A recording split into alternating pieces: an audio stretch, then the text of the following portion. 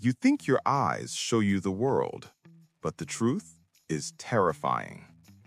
You've never seen reality, not even once. Everything you see is a lie your brain creates.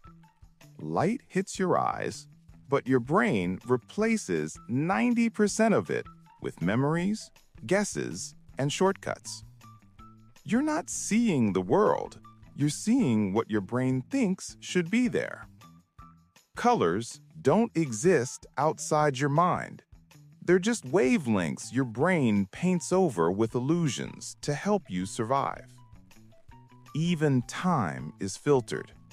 Your brain delays reality by 80 milliseconds to keep you alive, so everything you see is already the past.